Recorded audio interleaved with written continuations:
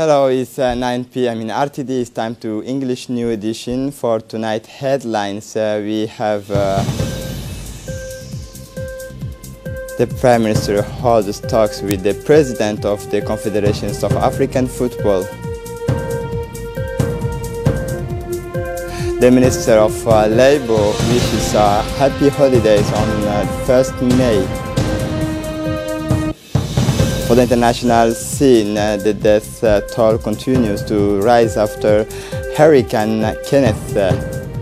Welcome to our newsroom. Prime Minister Abdul Qadir Kamil Mohammed has received the President of the African Football Confederation, Mr. Ahmed, in the Prime Minister's office on Tuesday morning, introduced by the Secretary of State for Youth and Sport, Mr. Hassan Mohammed Kamil.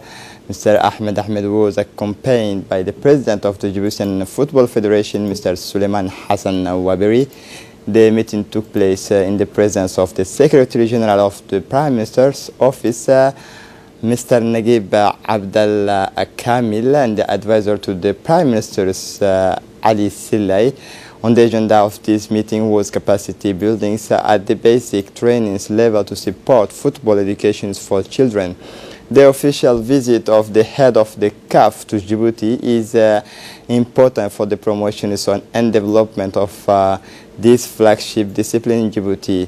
On the social level, the creation of training schools and the development of infrastructure, particularly in decentralized communities, contribute to the development of children's life skills through the essential values of football. It takes a whole decades, even generations, to reach a certain levels and have a national teams that is competitive at the continental level. The two men agreed on the importance of detecting football talent at an early stage and as part of a more comprehensive sports policy. It is with this in mind and with a view to raising the level of Djibouti's football that the Secretary of State for Youth and Sport mentioned it. The construction of a football academy within which a training schools will be set up. At the end of the meeting, Prime Minister thanked the African football boss for his visit to Djibouti and assured him of the government willingness to strengthen the partnership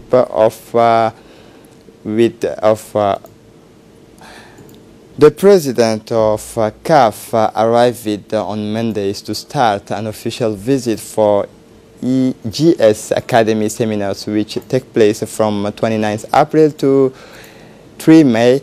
Mr. Ahmed said that the football promotions requires the involvement of all stakeholders, including government and civil society.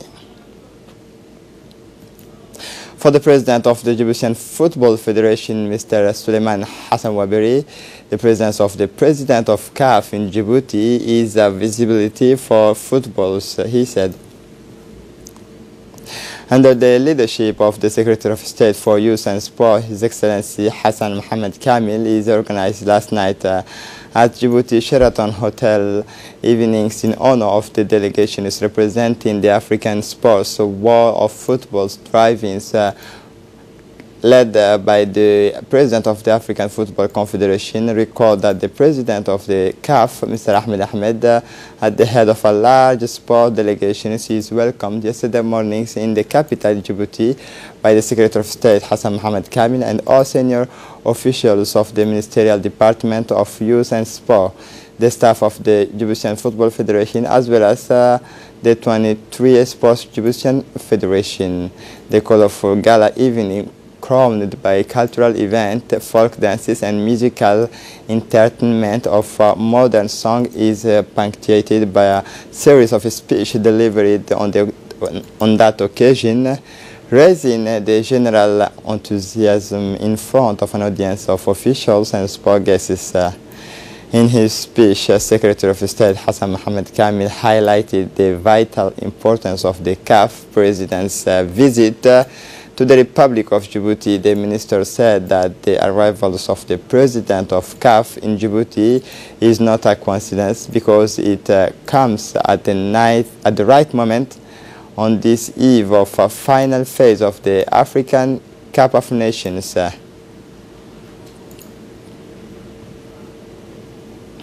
The National Human Rights Commission, with the assistance of FNIAP's UNFPA, is organizing a workshop on 30 April and 2 May 2019 at the Hotel Acacia on the implementation of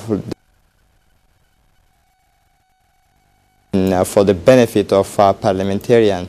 This workshop is part of an action program aimed at improving national capacity in advocacy, monitoring reporting on reproductive health rights, particularly the genital mutilation and gender-based violence. The President of the National Assembly, Mohamed Ali Ahmed, presided over the openings of the workshop with the President of the National Commission for Human Rights and the head of the UNFPA Djibouti office. This workshop is the second organized with the National Assembly, always on gender-based violence, and in particular the 2 days of the workshop will be facilitated by national experts, Mr. Abdul Qadir Hassan, and an international expert, even Carmen, specializes on the theme of gender-based violence.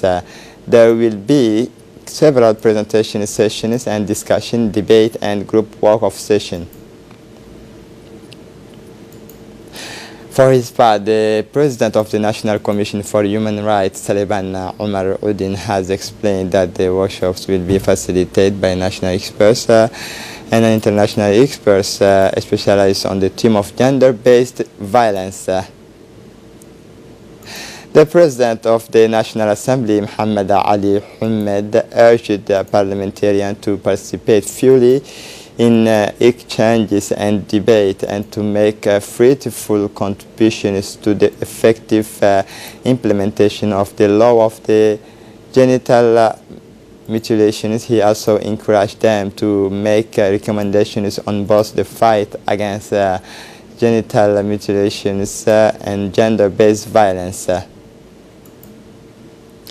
The chairman of Commissions for Social Development and the Environment, Dr. Ahmed Roble Abdillah, chaired 2 committee meetings with the Ministers of Labor and the second meetings with the participations of the State Secretary for Social Affairs, Ms. Muna Usman. The work of the commissions in the presence of the member of commission, the government, and the representative of the executive. 3 bills were on the agenda: bill amending certain provisions of the Act establishing the National Fund of Social Security, draft law on the National Social Protection Strategy, and finally, the Social Economy Bill. The discussions were intense between the members of the Executive Committee, which concluded with an agreement to be forwarded to the Committee of the Whole for adoption. On the occasions of the International Worker Days, which falls on Wednesdays, the 1st May, the Minister of Labor in charge of Administrative Reform, Mr. Hassan Idris Samriye, made a statement to the national television in which he discussed the efforts exerted to fight unemployment, especially among qualified youth. On the first days of May, on the occasions of the Labor Day, I express to you, he said, on behalf of the President of the Republic, the government, and my own behalf, my wishes for a happy holiday for all the workers, in the hope that God will help everyone and enable him to achieve his aspirations. The authorities have done a lot of work for the youth in the fight against employment and poverty reductions and job creations is the priority objective. Unemployment remains a source of concerns that the government is struggling to address. Jobs that are provided by the public or private sectors are not sufficient to accommodate those who wish to enter the labor market, where young graduates find it very difficult to integrate into professional life because they do not have the qualifications or opportunities available. the contributions of the public service to the fight against unemployment will be limited because the wages bill is already unsustainable. In this regard, the government has high hopes for the multimedia systems and free zone, which will be a source of job creation, which will reduce unemployment among young people. Thus, the new free zone project at PICA 23 represents a promising future in the foreseeable future. That is why we must prepare for the optimal response to these job offers and the opportunities that will result.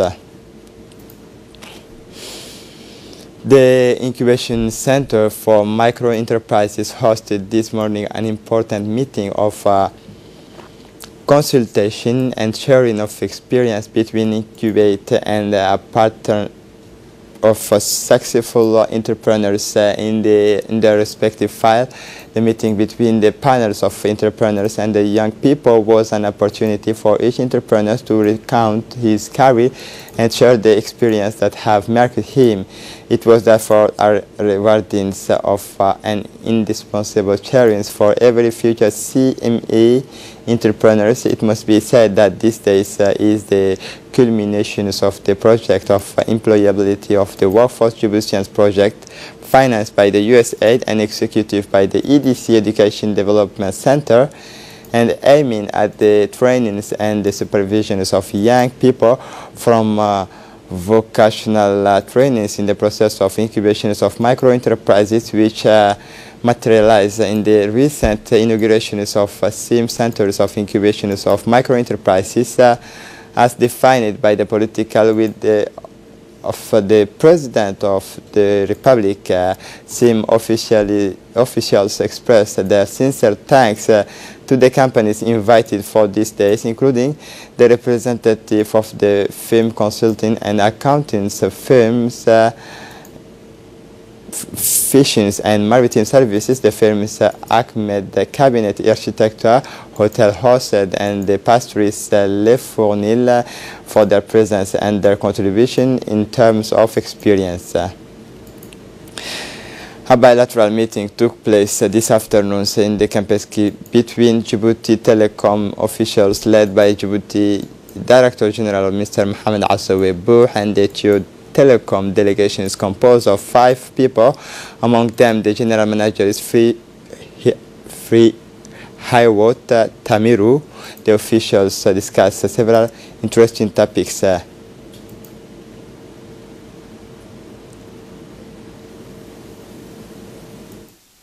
And through all this history, Djibouti Telecom has been with us, especially in serving us on the international gateway and the connectivity, international connectivity.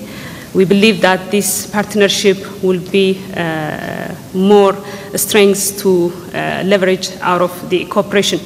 In the 21st century, I don't believe that competition is only enough for any nation development and growth. We need to cooperate more, especially when it comes to Africa. We need to really cooperate and work hard. The General Managers of Djibouti Telecom, Mohamed Assawe Bouh, has stressed that Ethiopia is a big cooperation, several interesting topics in order to strengthen the bilateral relationship between the two countries were discussed in this meeting, he said. A ceremony to sign a partnership agreement between the mayor of Djibouti City and Djibouti Television Broadcasting's RTD took place this morning in the meeting halls of the town hall. This partnership agreement is signed between the mayor of Djibouti, Fatuma Awale Usman, and the general director of the RTD, Ms. Suad Farah Adawe.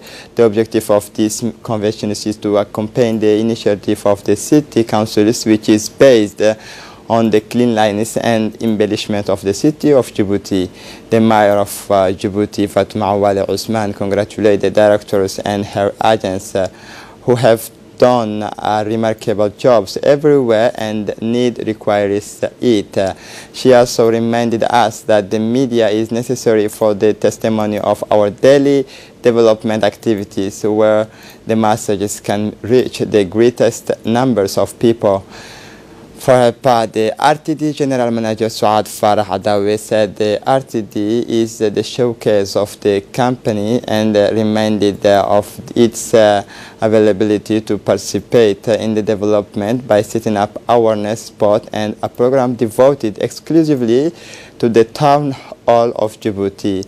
Also present were the president of the municipality of Rastika and the neighborhood councillors and the wisest and the elders of the neighborhood.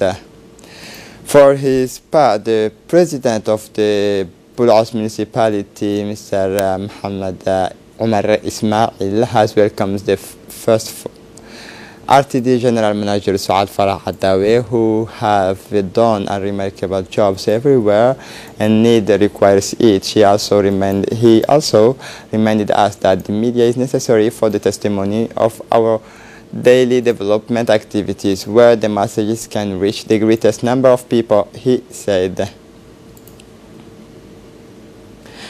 Under the leadership of Managing Director Ahmed Al-Dib, CAC International Bank officially opened its VIP branch in Haramus this morning.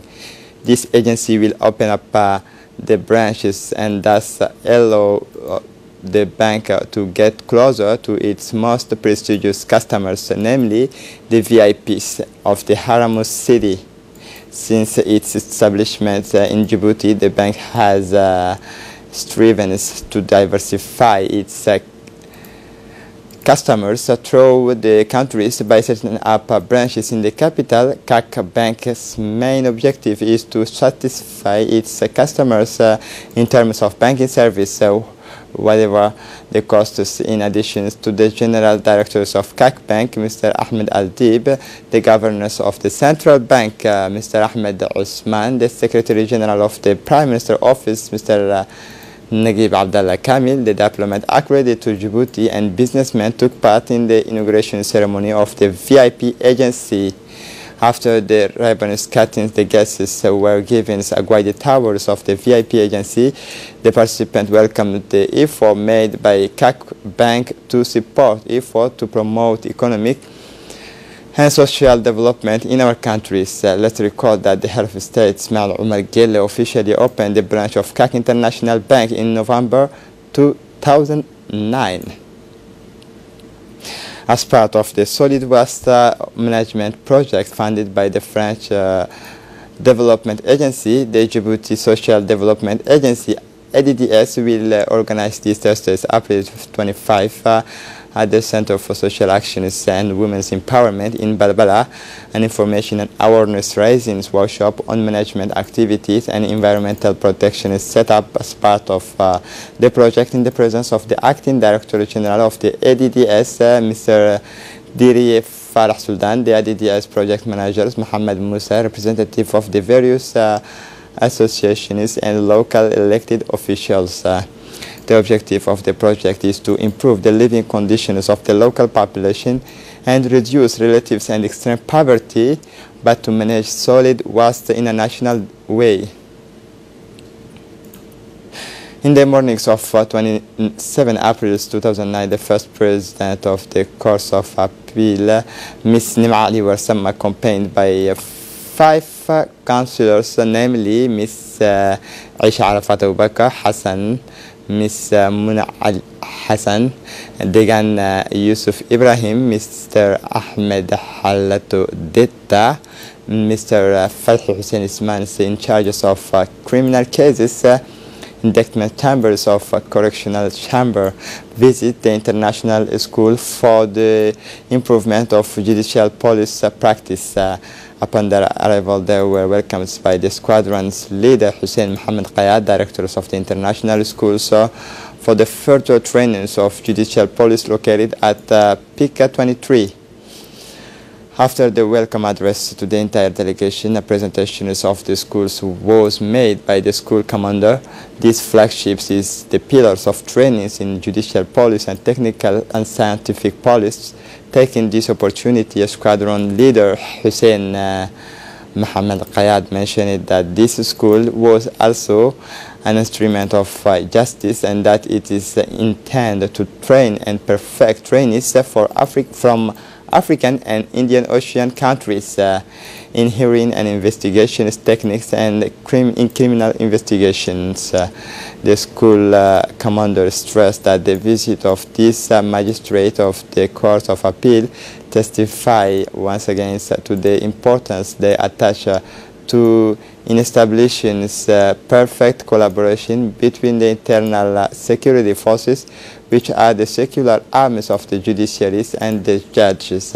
Finally, the delegations visit the infrastructure consisting of classrooms, simulations room, and forensic laboratories, as well as the documentation and information center. The very fruitful exchanges made it possible to discuss the expectations of judge in the file of judicial investigation and forensic commissioners of the planning departments of the MENFOP, led by the technical advisor Mr. Mohammed Sanalase. The director of planning, Mr. Mohammed Sanalase, and the director of planning, Mr. Mirane, went to Dekhel within the framework of the sensitizations of the new political situations of our educational systems and the popularization of the 2017-2020 action plan. In this perspective, our workshop to share decimated the action plans of the Ministry of National Education was held within the Regional Education Department of Dekhel. Many personalities, namely the Deputy Prefect, the Vice President of the Regional Council, the Head of the Regional Service, including inspectors of education, as well as the entire educational community, attend this workshop, whose theme focused on the need to be able to contribute to the implementation of the transformative project of our schools initiated by our ministry. Moving on to the international news, 38 killed as floods worsens in Mozambique after second cyclone.